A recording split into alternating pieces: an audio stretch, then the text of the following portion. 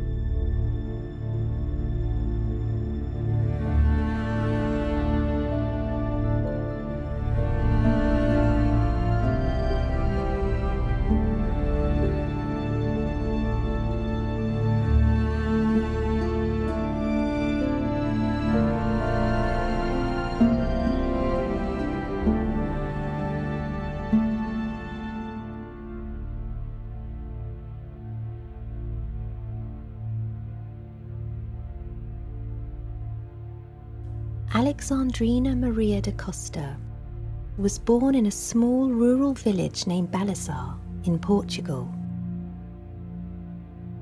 It was already a place of pilgrimage in the century prior to Alexandrina's birth, due to the appearance of a mysterious cross of raised earth.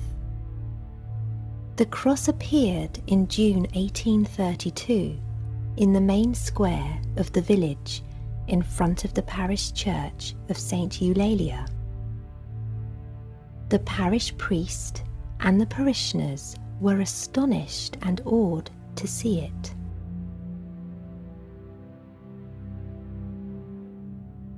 At first, the parish priest of Balazar at that time tried to eradicate the cross, but was unable to. The people swept and threw water on it, but it still remains to this day. A little chapel was built to house the cross in 1832, and the cross still continues to defy all attempts to obliterate it. What was the reason for this phenomenon? Our Lord told Blessed Alexandrina the following. A century ago, I ordained that this parish be privileged with the cross as a sign of the crucifixion. The cross was ready, it only wanted a victim. But now I have chosen one to fulfill my divine plans. It is you.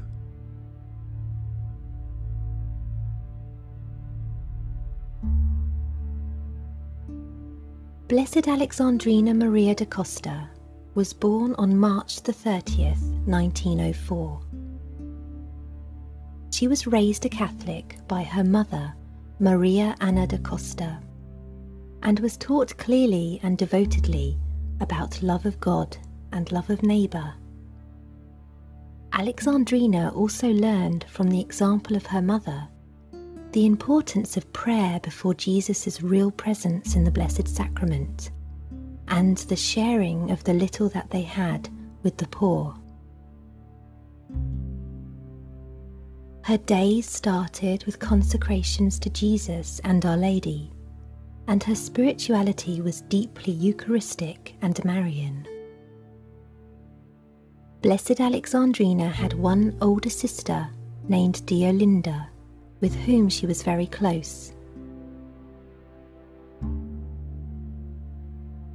As a young girl, Alexandrina devoted herself to prayer, the study of her faith, and attention to her work.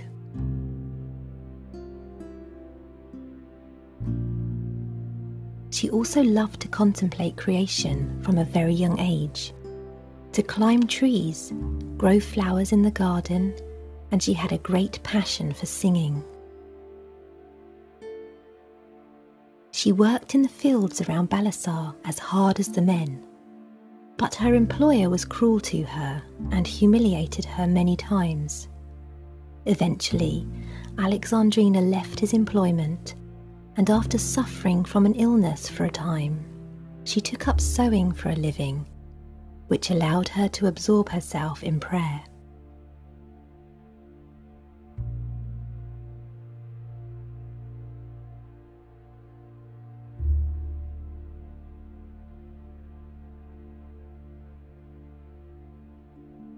Blessed Alexandrina might have remained a simple seamstress in Balasar had not a terrible event occurred that transformed her entire life. On Holy Saturday of 1918, Alexandrina and her friend Rosalina were receiving sewing lessons from dear Linda at home. Hearing sudden noises outside the house, Alexandrina went to the window to investigate. Her ex-employer had arrived at the home with 2 other men, and it was clear by the looks on their faces that their intentions were immoral. Alexandrina clutched her rosary and cried out, "Jesus, help me!" In order to protect her purity, she jumped out of the window, falling 12 feet to the ground below.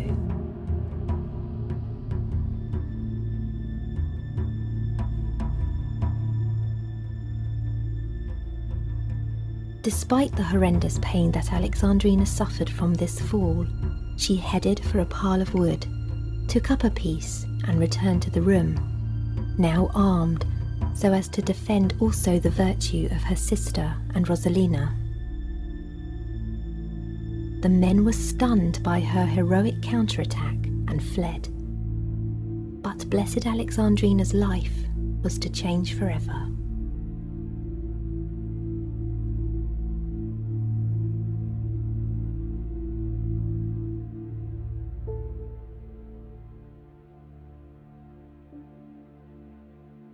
Alexandrina's spine had suffered extreme damage from her jump out of the window. Doctors examined her and revealed that the damage was irreversible.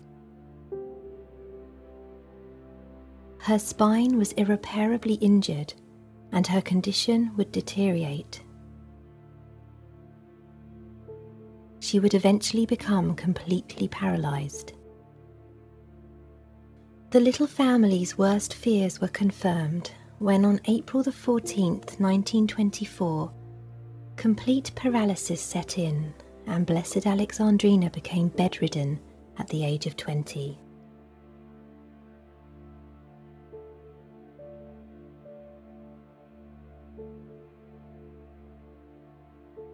Alexandrina's whole world was now in a tiny upstairs room.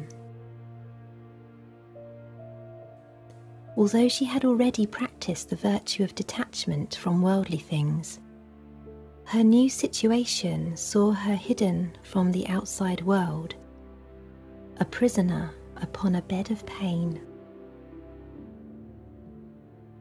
In this new state of pain and confinement, dear Linda devoted all of her time to taking care of Alexandrina while their mother worked to provide for the 3 of them. To begin with, the sisters struggled to get used to the situation.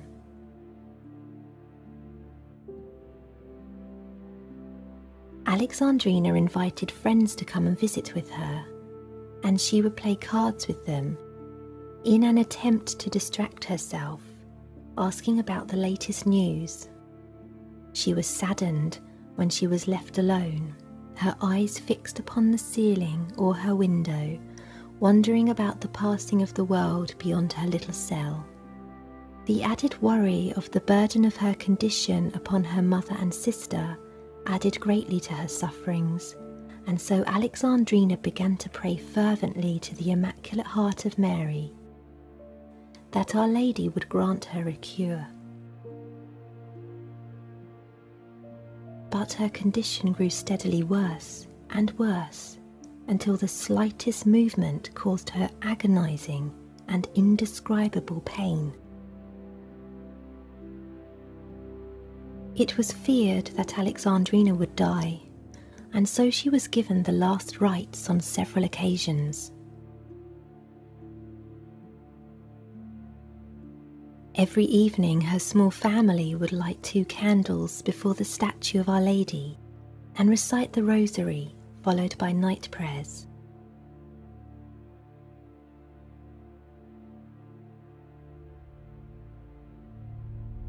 During the day, when she had no friends to distract her from her torments, Alexandrina would meditate, pray and weep, imploring Our Lady to heal her. Sadly, she would sing the Tantum Ergo as she had in church, and not having the blessing of benediction, she would ask Jesus for it from heaven and from all the tabernacles in the world.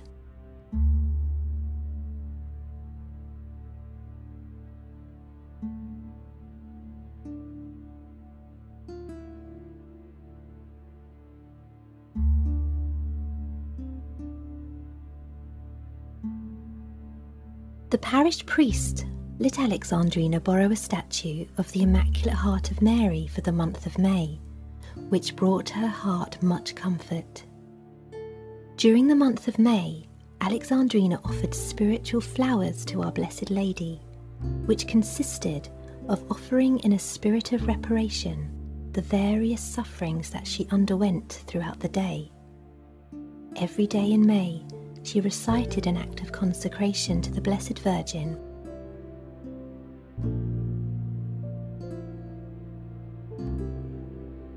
When the statue was collected by the parish priest at the end of May, Alexandrina was determined to have one of her own.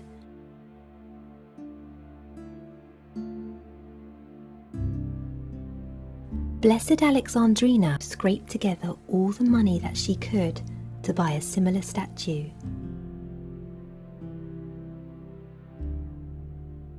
In time, this statue of the Immaculate Heart of Mary would be almost kissed smooth.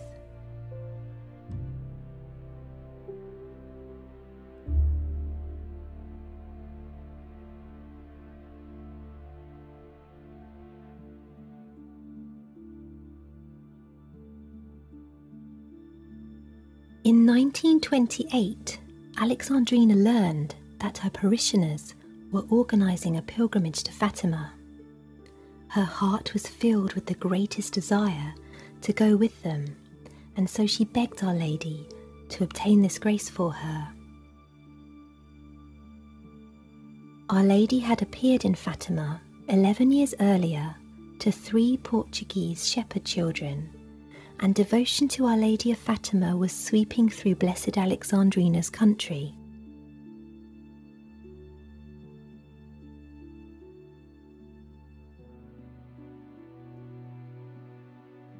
Her doctor and parish priest, however, were in complete opposition to her idea. Because Fatima was 200 miles away, they knew that it would be impossible for Alexandrina to travel, since the slightest movement caused her intense pain, and even to touch her or turn her caused her unspeakable suffering. Alexandrina was bitterly disappointed and offered this sacrifice to God, focusing her attention even more determinedly upon her plea for a cure.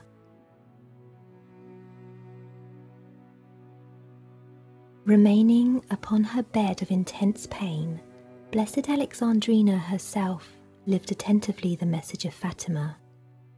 She placed a picture of Blessed Jacinta Marto, the youngest of the Fatima seers, over her bed and requested that a little altar be set up with a statue of Our Lady of Fatima, which dear Linda decorated with candles and flowers.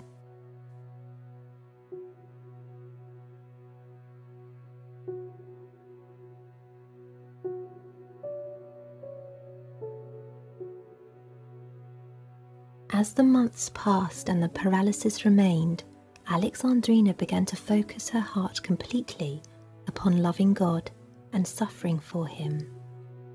A growing love for prayer led her to completely abandon her innocent distractions, and she started to long for a life of complete union with Jesus. Seeing in her situation the great power of the cross of Christ, Blessed Alexandrina understood the power of uniting her pains with those of Jesus's. Without knowing quite how, Blessed Alexandrina offered herself to our Lord as a victim soul for the conversion of sinners, and then asked Him also for a love of suffering.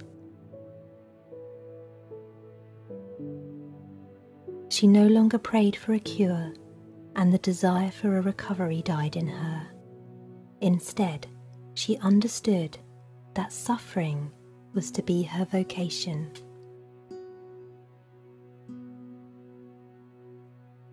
As she lay alone in her room, Alexandrina made an important connection between her own circumstances and those of our Lord in the Blessed Sacrament.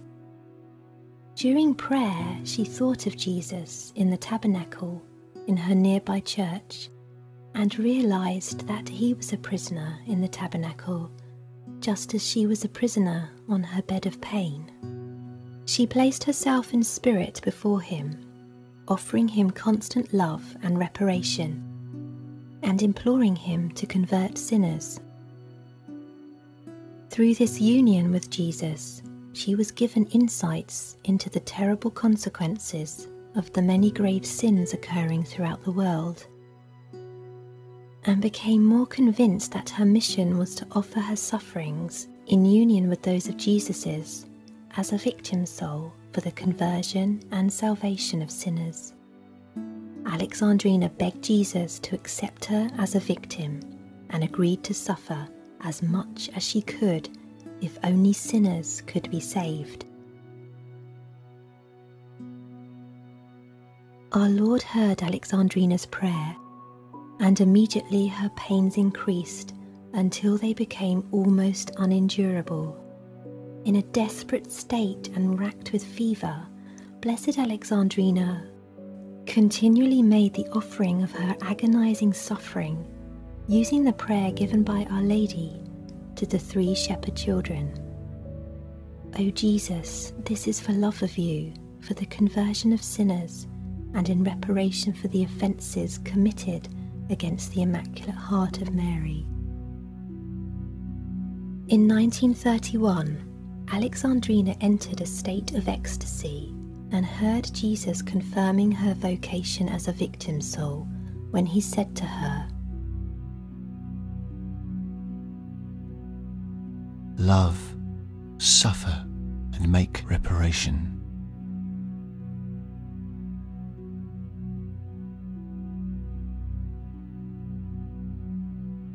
Alexandrina gave her full consent to Jesus' request and asked Him for the necessary grace and strength to fulfill her mission of suffering for humanity.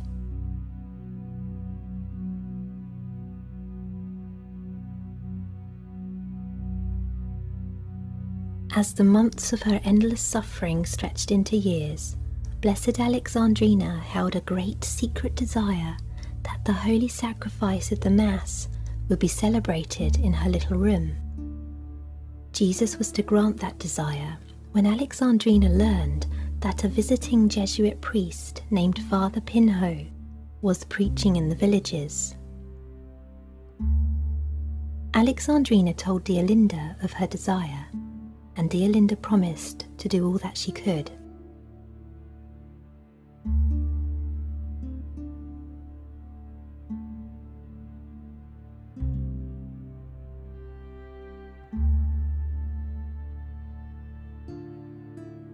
On November the 20th, 1933, Father Pinho celebrated the first Mass in her little room. This holy Jesuit priest was to become spiritual director to both Alexandrina and dear Linda. Alexandrina was overwhelmed with joy and said that with that first Mass, our Lord began to increase his tenderness towards her, and at the same time the weight of his cross.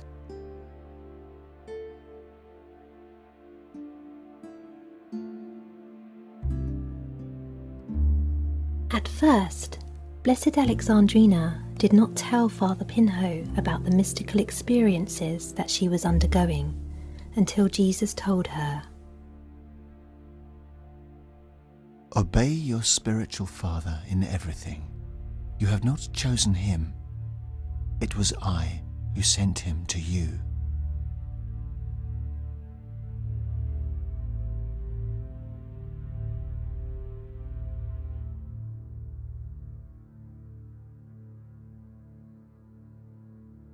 In 1934, Blessed Alexandrina entered into a profound ecstasy in which Christ invited her to draw closer and share in the intense fire of his redeeming pain.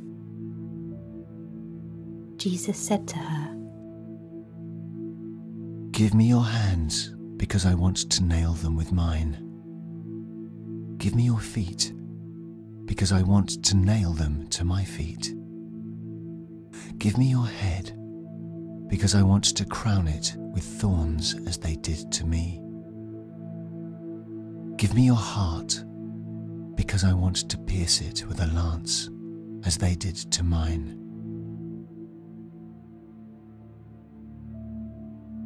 Consecrate your body to me. Offer yourself wholly to me. Help me in the redemption of mankind." Alexandrina consented, and thus began a period of even more intense suffering.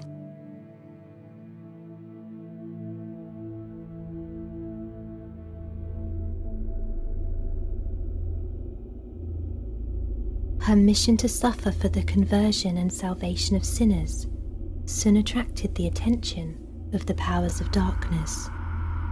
From the year 1934, Satan began to launch a series of attacks upon Blessed Alexandrina, beginning with terrifying visions, howling, and blasphemous cries. He ordered her to stop using and wearing the rosary, the crucifix, the brown scapular, medals, and holy water.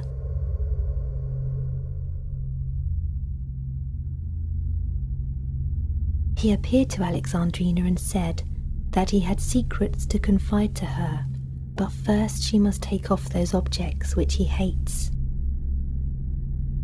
Her refusal to remove her sacramentals enraged Satan, who even threatened to destroy her.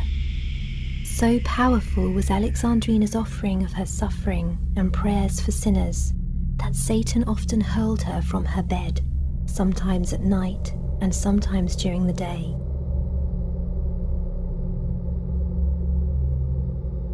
Her body became covered with purple bruises.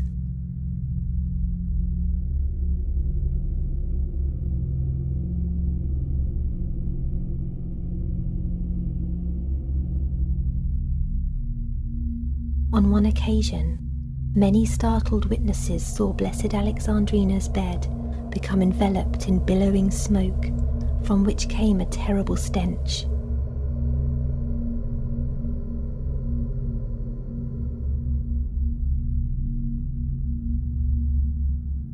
Her one consolation throughout all of these attacks was that the many people who came to assist her were given great proofs of the existence of hell, and that they surely would not offend our Lord any more. Alexandrina pleaded with Jesus to end the diabolical assaults, but he explained that they were necessary in order to save more souls. Jesus told her, "My daughter, suffering is the key to heaven. I have endured so much to open heaven to mankind, but for many it was in vain. They say, 'I want to enjoy life. I have come into the world only for enjoyment.' They say, 'Hell does not exist.' I have died for them, and they say they did not ask me to do so. In order to save them, I select certain souls and lay the cross upon their shoulders. Happy the soul who understands the value of suffering. My cross is sweet if you carry it for love of me. I chose you from your mother's womb. I watch over you in your great difficulties. It was I who chose them for you, that I might have a victim to offer me much reparation. Lean upon my sacred heart and find therein strength to suffer everything.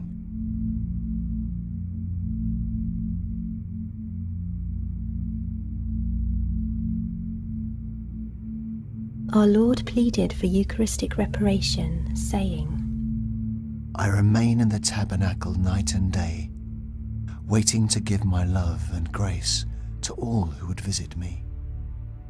But so few come. I am so abandoned, so lonely, so offended.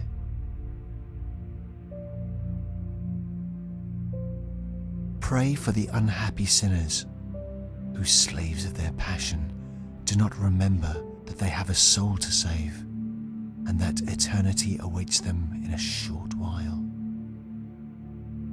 Many men do not believe in my existence. They do not believe that I live in the tabernacle.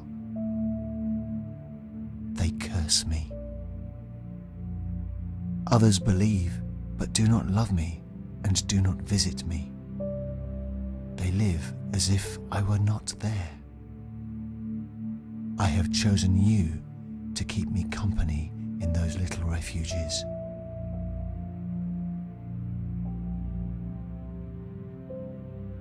Many of them are so wretched, but what riches inside!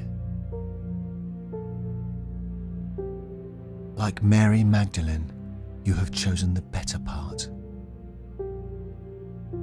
You have chosen to love me in the tabernacles, where you can contemplate me, not with the eyes of the body, but with those of the soul.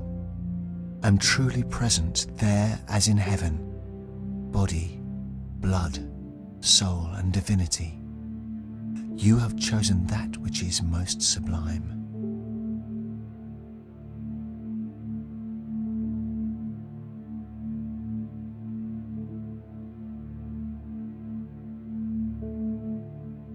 In 1935, Blessed Alexandrina received a series of messages from Jesus warning that a Second World War would take place as a punishment for the sins of humanity, and that this could only be averted by the consecration of the world to the Immaculate Heart of Mary.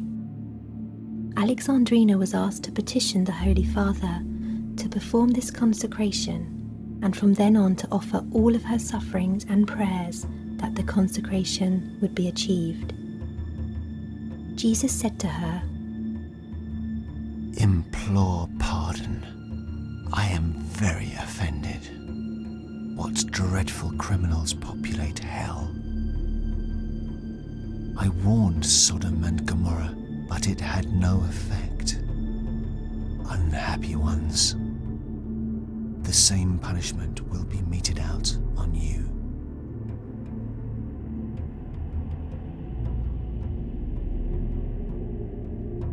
War was soon to break out over Europe, and Jesus lamented this fact to Alexandrina, telling her that he had no choice but to punish humanity in this way because of the innumerable and terrible sins being committed throughout the world.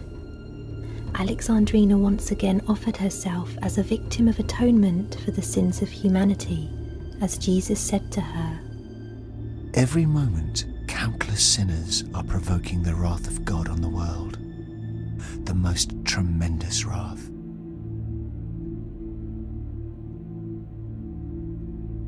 Unhappy ones if they are not converted. O world, acknowledge your crimes, or you will be destroyed.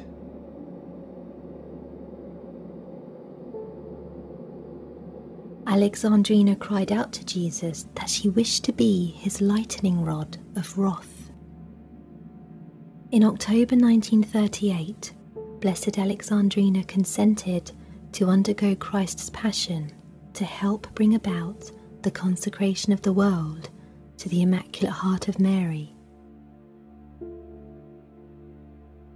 She said that Jesus told her she would have to pass through all of his passion from Gethsemane to Calvary, beginning on the following day, and that she would repeat the sufferings every Friday immediately after midday until 3 o'clock in the afternoon.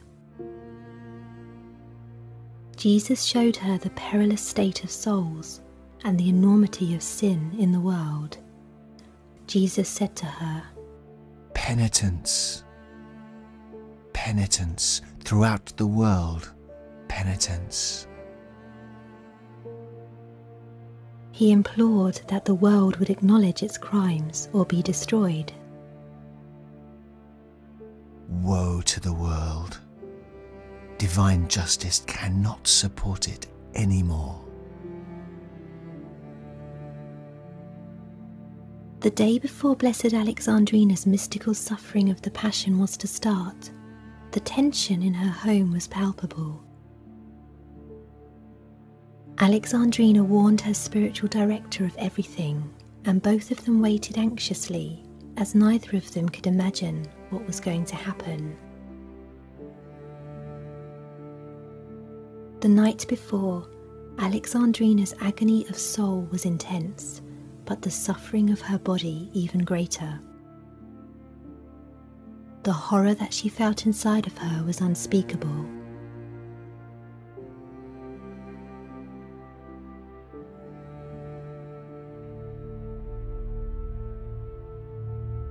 Jesus said to Alexandrina, See, my daughter, Calvary is ready. Do you accept?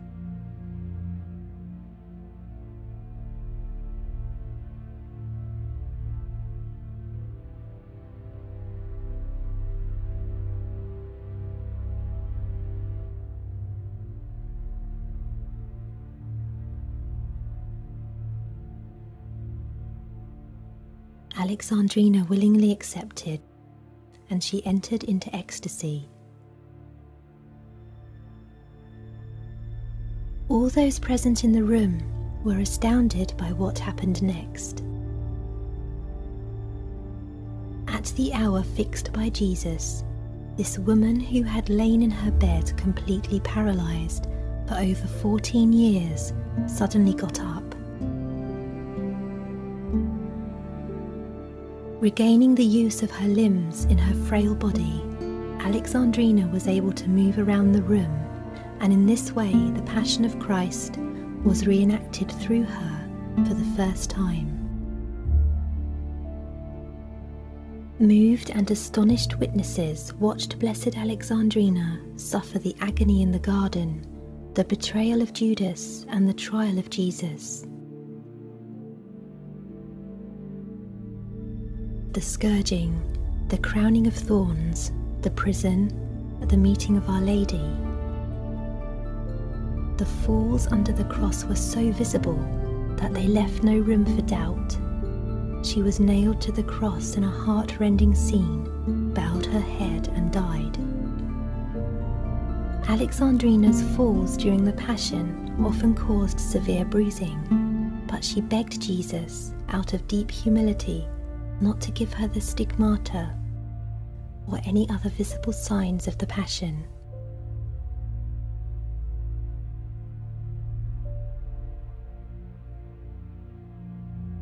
Blessed Alexandrina underwent these ecstasies each Friday, from midday to 3 p.m. 180 times. She did not see or hear anything about her, and even when vigorous efforts were made to disturb her, she did not react in any way.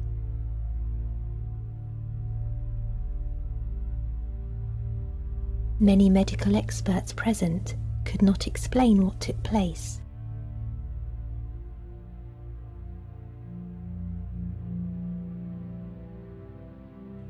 When Alexandrina carried the cross to Calvary, it was found completely impossible to lift her from the floor even 1 inch. When Father Pinho asked her about the weight of the cross, Alexandrina replied that it had the weight of the whole world.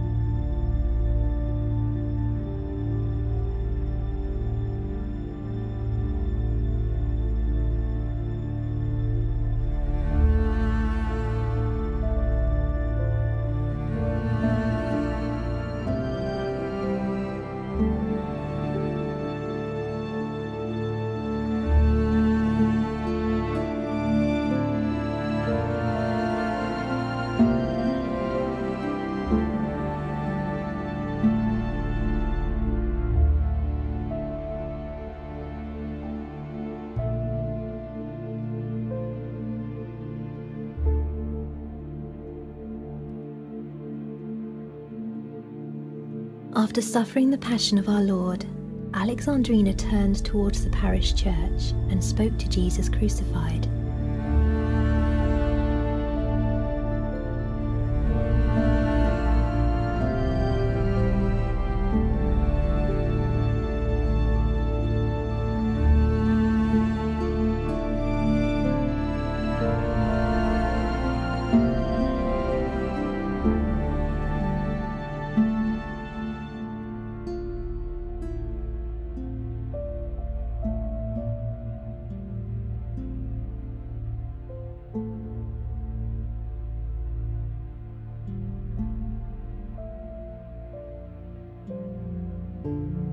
To begin with, Blessed Alexandrina's extraordinary sufferings for mankind were hidden from the world, and only a few people were aware of them.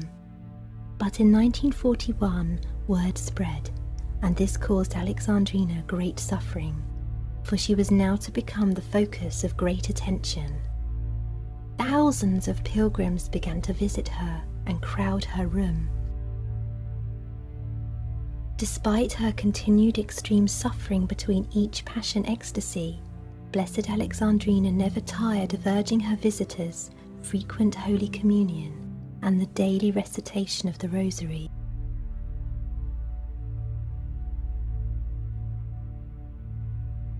She would point to the picture of Blessed Jacinta Marto and urge people to imitate Jacinta's example of sacrifice.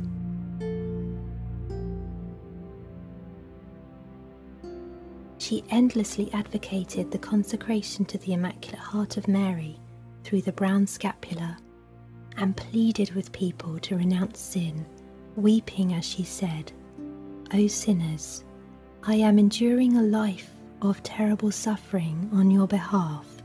Convert yourselves, sin no more, sin no more."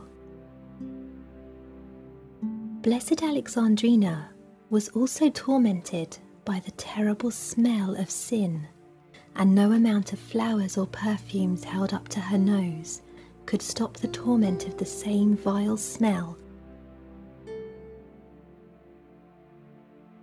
In 1942, Alexandrina's suffering increased terrifyingly during Holy Week. By Holy Thursday, the pain abated slightly, and she did not have her usual fear of the Passion that she usually suffered each Friday.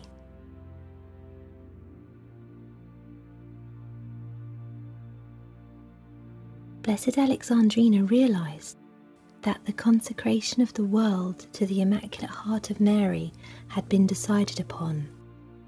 On Good Friday morning, she heard Jesus announce to her in a tone of triumph, "Glory to Mary.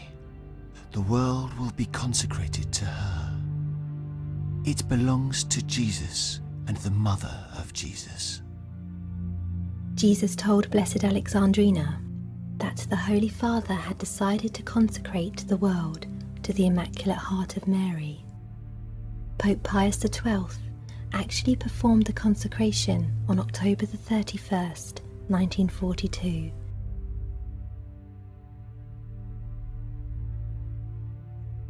Alexandrina was overwhelmed with joy that the consecration had been done and that her mission of suffering was now over. But in fact, her mission of suffering was not over. She was to enter a new and even more astounding phase, a 13-year fast in which she would miraculously live on the Holy Eucharist alone. Jesus told Blessed Alexandrina, "You will not take food again on earth. Your food will be my flesh. Your blood will be my divine blood. Your life will be my life.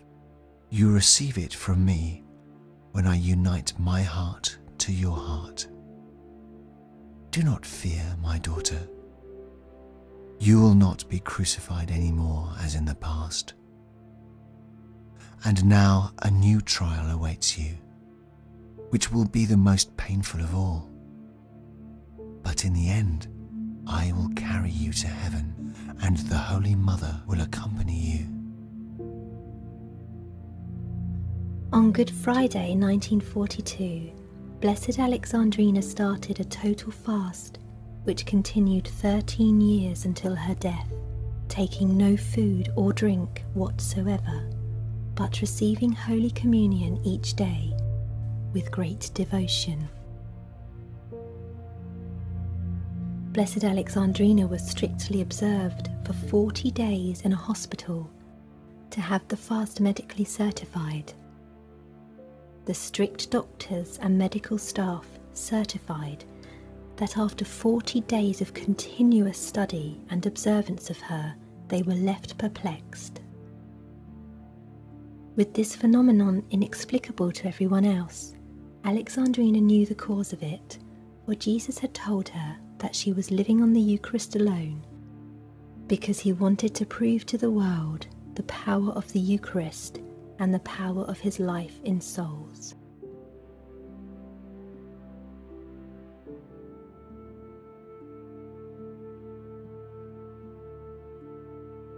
Another trial arrived for Alexandrina when her spiritual director, Father Pinho, was moved to Brazil. She now found herself without a spiritual director and was deeply grieved.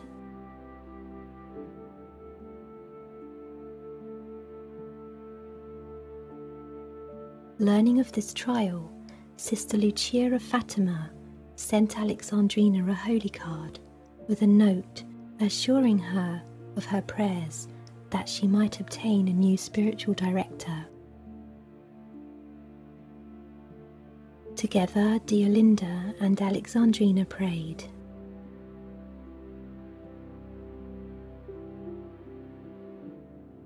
Alexandrina's physical condition grew worse, and she received the last sacraments. But help arrived for Alexandrina in the form of Father Umberto Pasquale, who was a renowned Salesian priest. Father Pasquale was also a close friend of Sister Lucia of Fatima, and after meeting Alexandrina, became her new spiritual director and encouraged her to continue to dictate her diary. Alexandrina's condition had made it increasingly difficult for her to write, so all of her correspondence, many of her thoughts, and the messages she received from Jesus and Our Lady were dictated in obedience to the request of her spiritual directors, to Diolinda, who wrote them all down.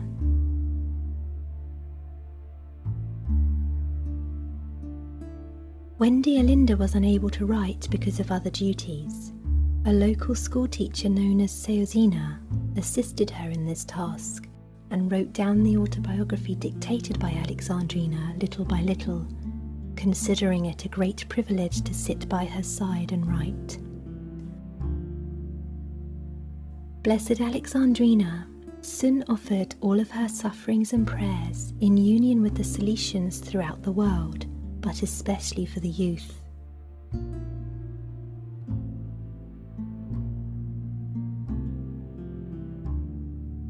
Jesus said to Blessed Alexandrina, "If you knew how much I love you, you would die of joy." I have established my home in your soul. I want you to preach devotion to the tabernacles. I want you to kindle in souls devotion to this prisoner of love. I do not stay in this world only for those who love me, but for everyone. Even those engaged in work can console me.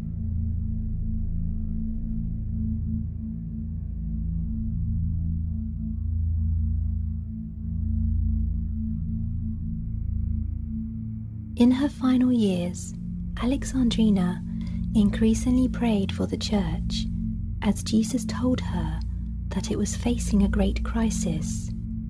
He said to Blessed Alexandrina, Tell my ministers to be vigilant, for the devil is preparing a massive assault on the church. But pray and trust. Victory will be mine. To the people who continued to visit her, Blessed Alexandrina constantly exhorted them to live the message of Fatima, telling them to make reparation to our Lord in the adorable Eucharist. Our Lord pleaded to Alexandrina for more victim souls to turn the scales of divine justice, and she would tell the many thousands who visited her, adding that she felt she was shouldering the burden almost alone. Her gaze was so full of pity that many would break down in tears at her glance. By June 1953, she was receiving as many as 6,000 visitors a day and imploring with them to live the message of Fatima, saying, Pray the rosary devoutly every day, practice the first Saturday devotion, consecrate yourselves to the Immaculate Heart of Mary through the brown scapular of Our Lady of Mount Carmel.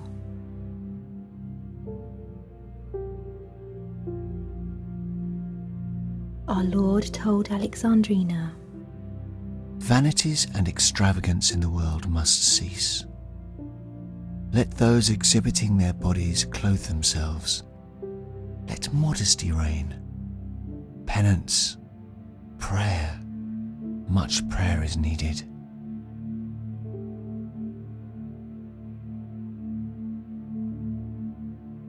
In early 1955, Blessed Alexandrina lay for several months in agonizing pain, worse than anything she had ever suffered before.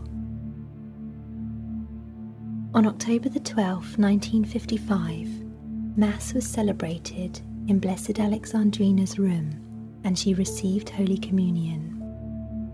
On the morning of October the 13th, 1955, the 38th anniversary of Our Lady's last appearance at Fatima, and the day on which the miracle of the sun took place, Blessed Alexandrina received a vision of the Immaculate Heart of Mary, who said to her, I am about to take you. Blessed Alexandrina received Holy Communion for the last time at 8 a.m.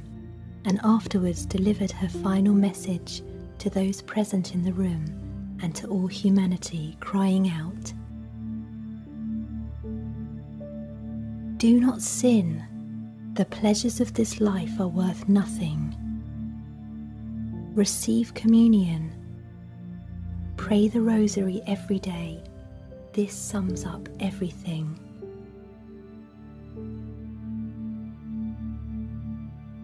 Alexandrina suffered extreme pain throughout the whole day, which she bore with great fortitude to the very end.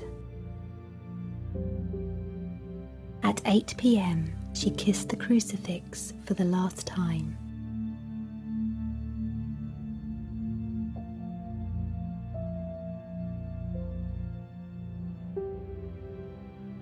At 8:29, the pure white soul of Alexandrina Maria de Costa took flight to heaven forever.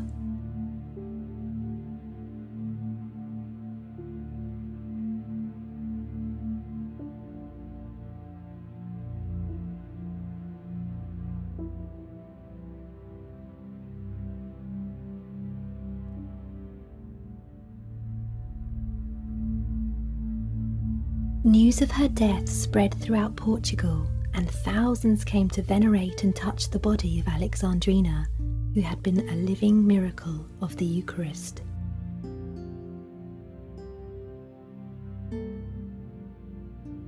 Blessed Alexandrina was buried in a humble tomb, with her face turned towards Jesus in the tabernacle, as she had requested. She predicted that her body would turn to ashes without decomposing, and when she was disinterred in 1978 into a small chapel, this was found to be the case.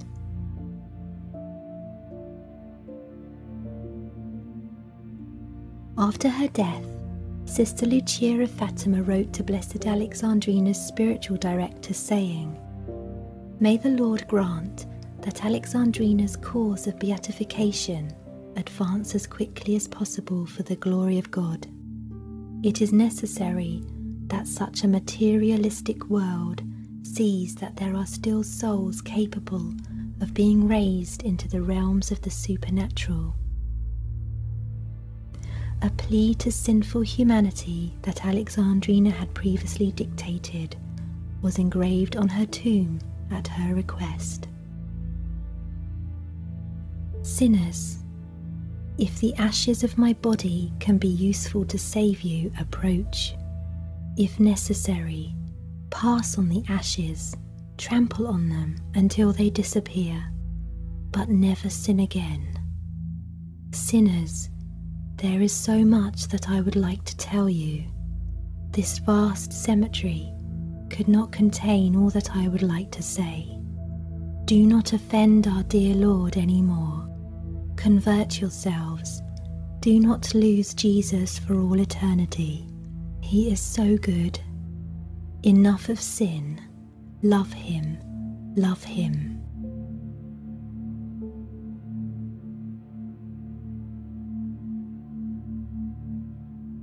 Alexandrina Maria da Costa was beatified on the 25th of April 2004 by Pope John Paul II.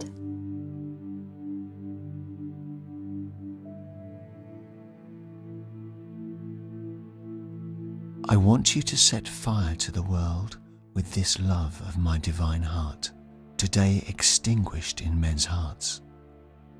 Set fire. Set fire. I want to give my love to all men. I want to be loved by all. They do not accept it and do not love me. By you, I want this love to be kindled in all humanity, just as by you the world was consecrated to the Immaculate Heart of my Blessed Mother.